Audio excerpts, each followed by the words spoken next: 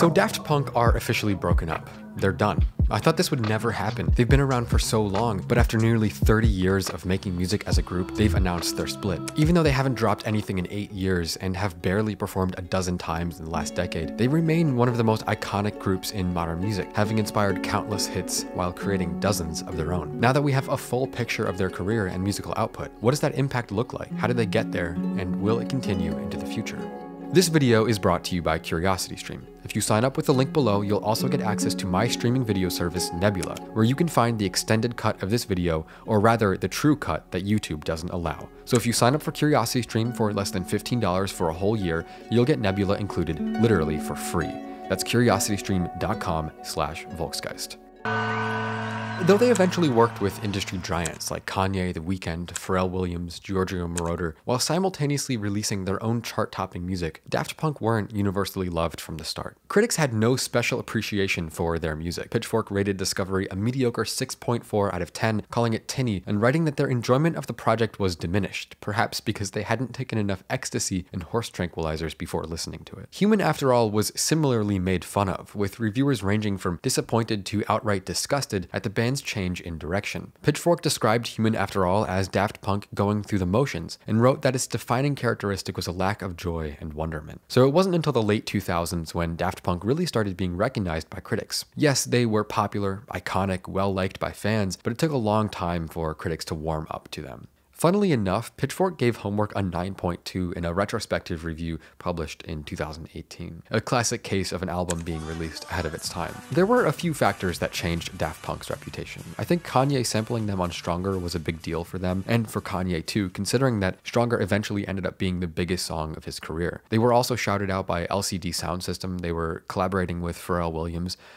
They also worked with Kanye on Yeezus, one of the more boundary-pushing albums of the last 10 years. It was heavily inspired by their sound. Looking back nearly a decade removed from Daft Punk's last major artistic statement, it's easy to compare the pros and cons of their records. But when it came out, Random Access Memories increased Daft Punk's credibility immediately. It was full of massive pop hits and deep emotional grooves and ballads, and an overall cinematic atmosphere, aided by beautiful mixing and production. And it took Daft Punk to a higher level than anyone imagined possible. NME rated Ram 10 out of 10.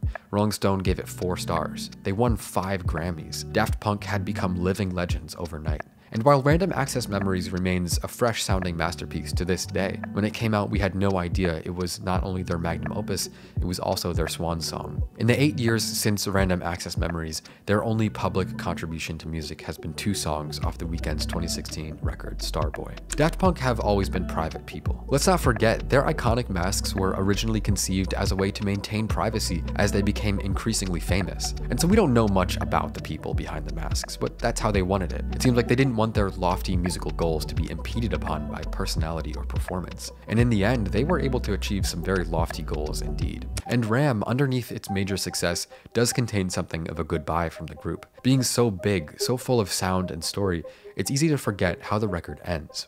Marked by deep, moving synth arpeggios and a vague dialogue, the intentions of Ram's closing track are entirely unclear. Were they hinting at a new stage in their career, or were they saying goodbye? I guess now that it's the final track of their discography, we don't need to ask anymore. But whether or not Daft Punk were actively working on new music, or if they hadn't picked up their instruments since 2016, it's unlikely there will ever be an answer. And while that's a frustrating feeling to deal with, that frustration is coming from the same place that made Daft Punk special in the first place. They've always just let the music speak for itself. One of the main reasons they elevated themselves above other house acts all the way back in the 90s is because they're so dedicated to the music above anything else. And that same dedication is what led them to a silent split. They were never the type to announce their plans, so why start now at the very end? From their music to their imagery to their live shows, Daft Punk paved the way for countless artists to follow in their footsteps. They truly are some of the most famous and beloved musicians alive, and while they've been performing as robots, their humanity is most obvious in the moments we don't see,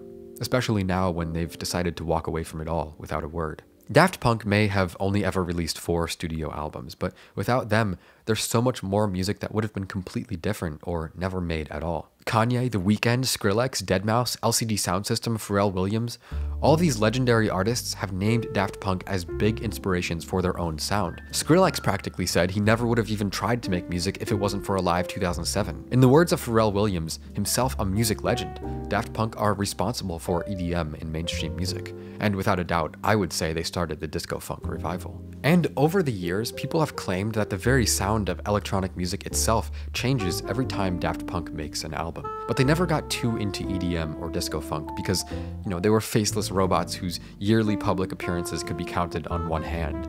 They had an idea of what they wanted to be and never watered it down for any trend or movement. In fact, I would say after creating EDM, they ended it too, with Ram completely moving the industry in a new direction. But after that, they just seemed uninterested in continuing. Just a few more collaborations and then years of silence. But despite their disappearance, the hype never died down. Even today, fans think there might be another project to be released post-breakup. But if anything is for certain, it makes sense that they've chosen to end it without so much as a passing goodbye. Daft Punk always wanted the music to speak for itself, nothing more. In the end, can you really blame them for sneaking out through the back door? In the words of Guy himself, all the way back in 1997, there's been this big hype, but we don't care. We'll stop when we stop making good music. We don't know if this is why they broke up, but there's one thing I can say for certain. We're going to be hearing their music and their impact for decades to come. I have to tell you something. If you're interested in more content like this, I want you to know that YouTube is the worst place to watch it. You see, I'm not allowed to use example clips of the music I'm talking about. Even though that's a perfectly legal thing to do, it's banned on YouTube. So while I've been talking to you about Daft Punk, we've been listening to these friendly little royalty-free jazz tracks the whole time. I'd much rather be showing you examples of their music, but let's look at what happens when I do that. My video about Juice WRLD is blocked in multiple European countries and has made me less than $200 despite earning me 11,000 subscribers and 1 million views. And that's because I demonstrated a tiny clip of a song. And many of my other videos are in a similar situation, about half in total, leading to thousands of dollars of lost revenue. So this is why my friends and I teamed up to build our own platform where creators don't need to worry about demonetization or the dreaded algorithm. It's called Nebula, and we're thrilled to be partnering with CuriosityStream. It's a place where we can both house our content ad-free and also experiment with original content in new series that probably wouldn't work on YouTube. For example, this video is completely different on Nebula with more content, extra discussions, different music, and extra scenes. I'm very proud of it, and I think you should go check it out, and I plan to upload the full version of all my new videos to Nebula instead of YouTube from here on out. Plus on Nebula there are no ads, not even this one. But what does this have to do with CuriosityStream? Well, CuriosityStream is the best source for documentaries online. They love educational content and educational creators. Personally, one of my favorite documentaries on CuriosityStream is Capturing Woodstock. It's a fascinating look into the Woodstock Music Festival, an event that accidentally changed music and the world forever. So because CuriosityStream and Nebula go so well together, we worked out a deal where if you sign up for CuriosityStream with the link in the description, not only will you get CuriosityStream, you'll also get a Nebula subscription for free. And to be clear, that Nebula subscription is not a trial. It's free for as long as you're a CuriosityStream member. And for a limited time, CuriosityStream is offering 26% off their annual plans as well.